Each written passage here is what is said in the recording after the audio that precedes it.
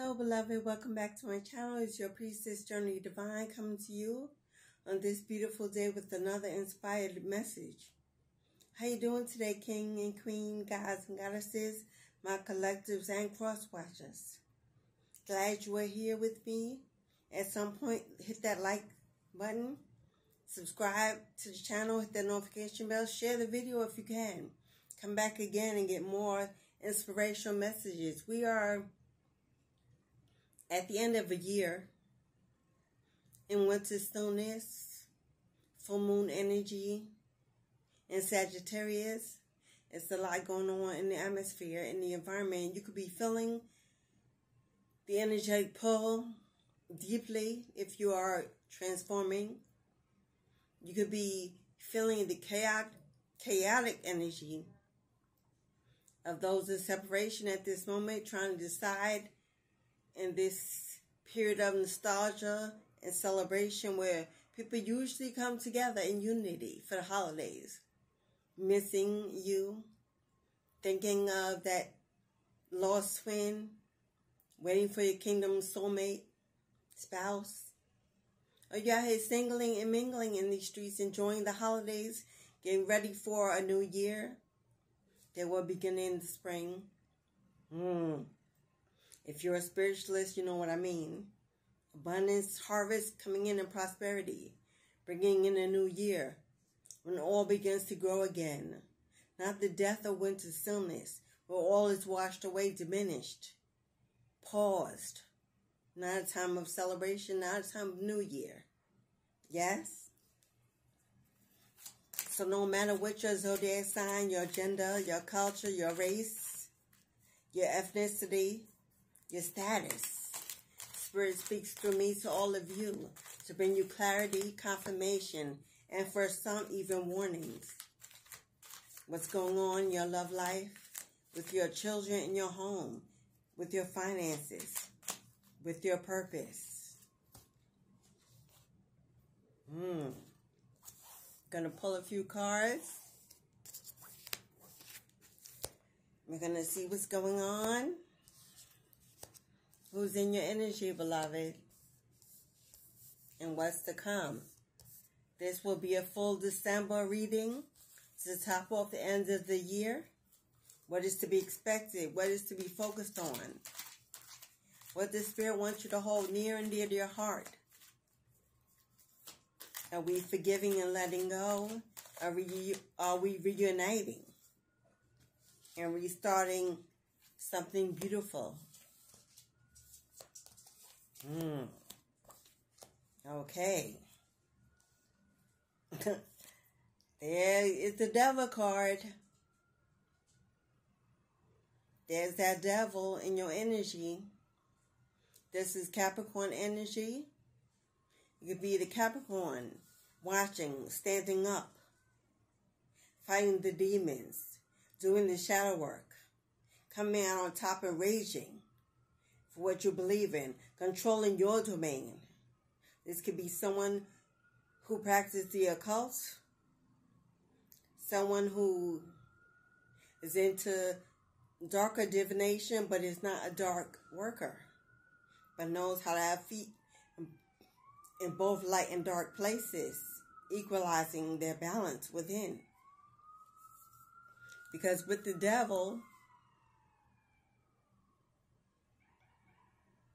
and the moon, someone needs to get into their intuition. Someone needs to reevaluate. Someone needs to think very carefully about a codependent relationship, a trauma bond, something that is more painful than peaceful, something that holds you hostage to not living your dream, your purpose, and your truth. Now, this could be just an energy that you embody, a fear, a failure of abandonment of success. Or this could be someone embodying your energy, siphoning you back into their life. A missed opportunity. They see you as highly intuitive, tapped in. And they may be afraid to reveal their truth to you. Or afraid that you already know the truth that they've been trying to hide all along from you. Moving on to calmer waters, calmer days, more peaceful times, walking away from anything that hurts you, harms you, distracts you. A lot of heavy water, someone in their emotions after a period of fight, survival, painful endings, revelations about who people really are in your energy, seeing things for what they really were, making a decision to cut people off, to cut ties off, to move to a place of peace, tranquility, where you can truly step into your power, taking your power back from anyone that has tried to control you, manipulate you, hold you down, dim your lights. There could be dark witches in your energy, energetically speaking, haters, envious, jealous, people from your past that see you walking away as a shameful lesson, as a betrayal, when all you were trying to do was find your place. You have giving and receiving. These people could have breadcrumbed you in the past, not valued you or shown you your worth. You opened your eyes to a situation that was unbalanced, unjust, unaligned with who you truly were. The Hierophant, a high spiritually connected being. You're self-made, anointed from birth, followed and governed by the higher spirits in a higher court that woke you up, tapped you on your head, revealed truths to you. Tower moments brought in as a divine intervention. Now you see what is truly going on in the midst of your energy, because you went within. In hermit mode, you took accountability for your place, your choices, mistakes. You didn't hold grudges, you didn't seek revenge, you moved on. Went within, did your own shadow work. You wanted to change. You wanted to elevate. You didn't blame or guilt or shame. Yes, you speak your truth, you stand in your power as you should. And all those who have to fear the wrath of that, karmic debts must be paid. For the wheel of fortune has now turned in your favor. The winds of times are changing. Beginner's luck. Things are looking up. There were once places of pain, and now places of memories, lessons that taught you to choose you first. But there are people watching your transformation, your ascension, your elevation. The people you walked away from, they're watching you, stalking you, talking about you, wondering about you, confused about you, communicating in groups about you. They see the changes you've made. They see the life you live, the peace you embody. You could be in the public eye, have a platform. They see you winning, healing. And they can't understand how all they threw against you, and you're still out here shining, showing up, glowing up. We have an offer coming in, a slow-moving offer of prosperity, a gift, a promise, a suitor, an option, an admirer. This is the big reveal. This is the sign you've been waiting for. Sunny days are approaching. Joy and harmony shall re-enter your life, and all will be well. You will know peace. You are now a revealer of truth. It is your purpose. It is a prophecy that you will glow and you will shine. Sun, courage, Leo energy, confidence. You exude confidence. And there are people envious of your glow up. We have Leo. We have Virgo. We have Capricorn.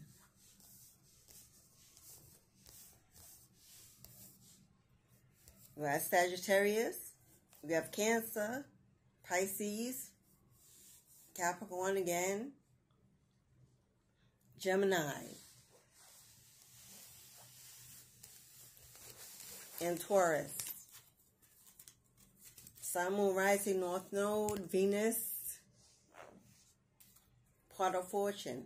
Now, we will conclude with our financial freedom, my own personal oracle deck that I co-collaborated with Spirit to bring to you. Messages of finance, freedom, stability, abundance, prosperity. What's coming your way for the month of December related to money?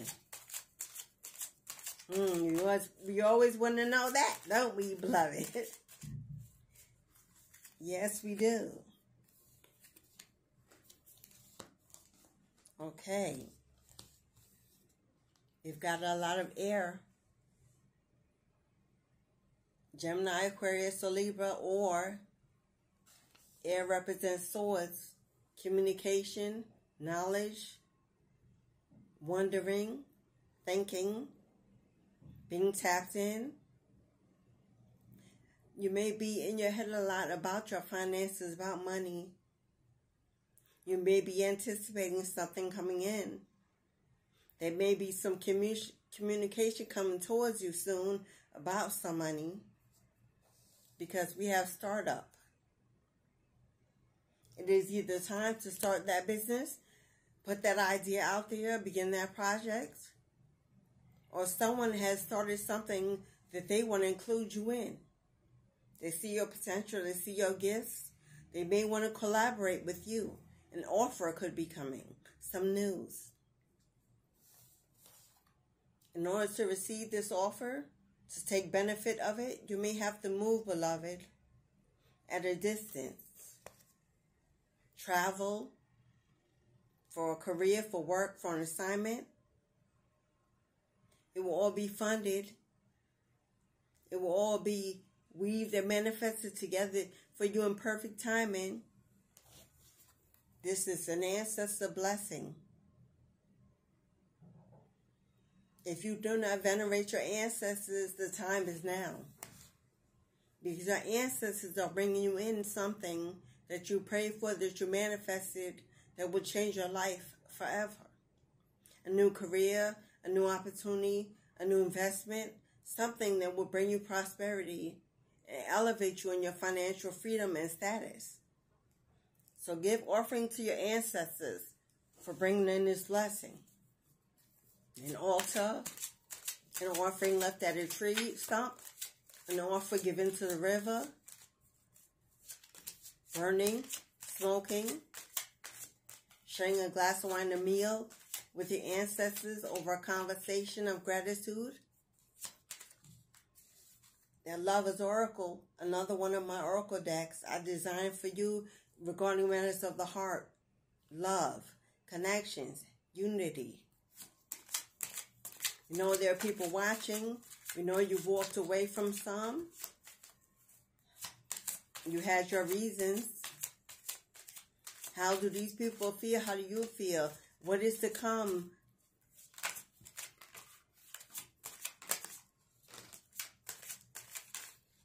Okay, Spirit.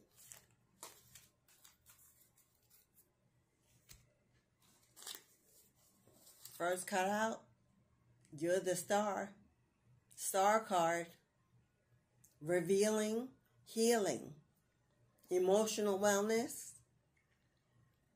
The star card is also one of public acknowledgement, fame, fortune. See the mountaintops. Ain't no mountain high enough. Ain't no valley low enough to keep away from you what God has ordained you to receive. There's a lot of fire energy, passion, desire, wish fulfillment, taking action. Someone who is a fire sign, Aries, Leo, Sagittarius, could see you as a star, Aquarius energy. Yeah. Someone see you as long-term potential. Growing old together, a marriage, a commitment. You and I forever, we as one. Someone could want forever with you. Someone could make this information known to you in the month of December, where you'll get communication about the fact that they love you. They love you. They choose you. They want you. They see you as a star in their eye. They see you as forever bond. Husband or wife material. They want to buy a home, build a family, start new, move in together, get married. They've got youthful twin flame energy. This could be a person from your past, whether you know them or not. This could be a soulmate returning, or someone from your past returning that never got off the ground. You could be in communication with this person. When this person is around you, they feel young, youthful. Being with you is like a ride on the Ferris wheel, higher heights. Sky's the limit. They see beauty in your connection. This person may be watching you online. This person could be speaking about you with friends and family. They all could be watching you, seeing you shining, glowing, the star that you are. They want to learn you. They want to communicate with you. They want to work together with you. They want to collaborate with you. Build with you a legacy, possibly a business partner. They want to invest in you and maybe what you do. They want you to unlock your heart. They know you've been hurt many times in the past. Many heartbreak. They know that you've had to lock your heart to keep it safe from a lot of people. But there's a hole in the fence where they are trying to push through, get in, to show you they are different. That you don't have to be so guarded with them. You can be open, you can feel free, you can feel safe.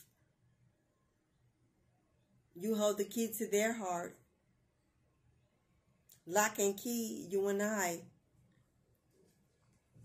forever.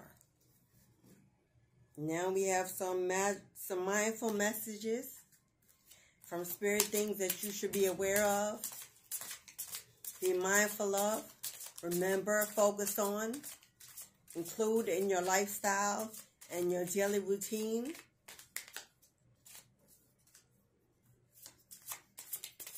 We've got an ancestor blessing of prosperity coming. We got an offer of opportunity, a new romance coming, a collaboration, a partner. We have friends and family that you walked away from, missing you, watching you, talking about you, and feeling very abandoned and rejected by you choosing you.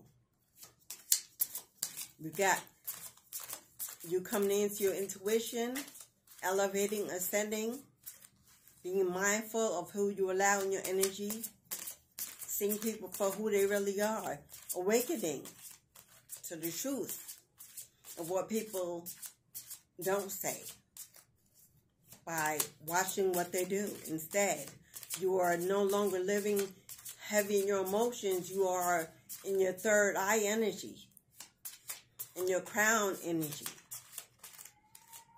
Still healing, still mending, protecting your space, being open to possibility is what Spirit wants you to be mindful of. But wait, there's more. Okay, that was, I don't even know how that card got in there. But wait, there's more. It's blue. I should have taken it out, but there's a message in that for someone. Intentions. Today is the first start, no matter how my day was yesterday. I can make of today whatever I want. My intention for the day is write your intention. Take this to your door mirror so you remember as you leave your house every day what you're intentional about. So that's a manifestation ritual for someone. So have affirmations in your mirrors, sticky notes on your computer, on your walls, things you want to say to yourself, things you want to remind yourself of to stay elevated during dark times. Personal journey. I follow what feels right within me without needing validation from others. We are each on our own journey, and mine does not need to look like anyone else's. My enjoyment and satisfaction is validation enough. Security, confidence, worthiness, balance, grounding. Follow my joy. Today I will write down 10 things I enjoy doing. The things that make me feel good and raise my mood. Then I'll pick one or as many as I feel guided to and go do that. When I am having fun and enjoying life, I am in a state of allowing for all that I desire to manifest. Be mindful of staying in a place of positivity, high vibration, self-love, self-kindness, affirmations. For the full month of December, it looks like things are headed in a very positive direction, beloved. It all depends on where your energy is allowed to go, who you share your time with, and why. That the energy is equally reciprocal, and that there's value to your life when the experience is over. That you can look back with a positive memory to share with others. That is your full December mindfulness reading. I hope you received it well. Love it.